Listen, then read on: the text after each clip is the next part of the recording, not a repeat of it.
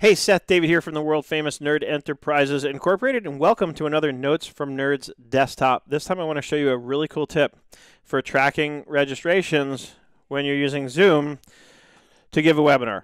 First of all, real quick, a little bookmark tip. I've got a link bookmarked directly to where the reports are in Zoom. That saves time. I'm going to do a registration report for this Wednesday's webinar, which is on how to start or restart your accounting or bookkeeping career. And I'm going to grab this CSV report, okay? Now, a CSV, as many of you hopefully know, is a comma-separated value file, which opens up very nicely in Excel. And you just saw on my screen there for a second where this is ultimately going. So I'm going to come back to this in a minute, but what I do the first time I download that registration report is I format it. I start off with something that my friend Matthew from Parkway Solutions encouraged me and encourages many of us to do, which is to create a table. So my table starts here where it has first name and so on, and that's got all the people who've attended.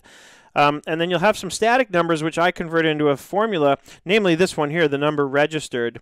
Notice I change it into a count formula. So it's actually counting how many people are registered. So what you're going to see, because it's formatted as a table, and because I've got that formula in there, I'm going to be able to quickly just go to the part of the file I just downloaded that's new, right? So I'm going to find that last person on that list in the file I just downloaded, and I'm going to grab all the people from her down.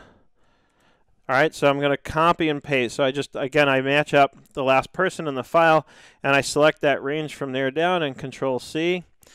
And then over here, right at the bottom of the table, I'm just going to paste values.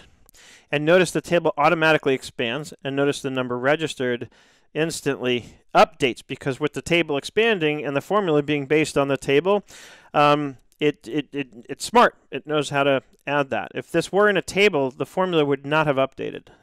It would have only included, I would have had to redo the formula, in other words, every time. So this is just a really cool way for me to keep it nice looking, visual, and also, as you can see, when people register, I invite them to ask a question, which I'll answer during the show, so that I can actually have this open during the webinar and answer the questions. So again, it's just a really cool way, and the way we do this, I'll go to the file I just downloaded just so you can kind of see quickly how to set this up. Assuming this had been the first one. First of all, what I do is I insert a row here for a minute, and then I highlight the whole range, and Control-T is in table. It finds the range because I've already selected it, right? And then I go in and just give it some additional formatting, right, which I'm not going to bother to do here. And over here, the formula is equals count A. That just counts the number of cells in a range that are not empty. Open parentheses, and I'll just pick on the first name because that's one thing for sure everybody here is going to have.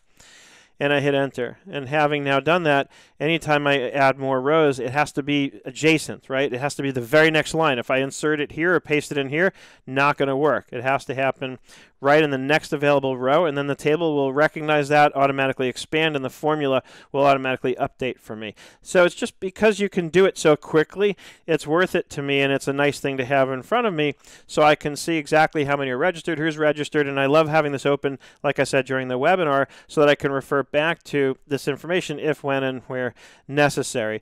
And also, I have this automated, of course, but if you don't, you can grab the email addresses from this file and send out a follow-up email. In my case, when you sign up for a webinar, I have a Zap in the background that kind of adds or keeps you on a list so I can easily send follow-ups to the people who have registered, as long as they haven't opted out. That's another story for another day. That, my friends, is my really cool tip on how to track your webinar registrations from Zoom.